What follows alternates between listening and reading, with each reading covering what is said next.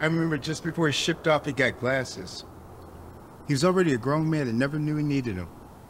All those years and nobody knew.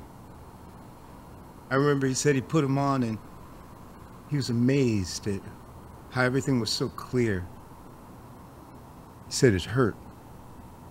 It hurt to see everything so sharp and clear. To be that aware, it was almost too much. It was almost too much to bear. What do you see? I asked him. He said, I see my wife. I see my children. I see the faces of my children. I see my mom, dad. I see the place where I grew up. I see the trees and the river and how the light, how the light sparkles on the water. And it's so beautiful. It's so beautiful.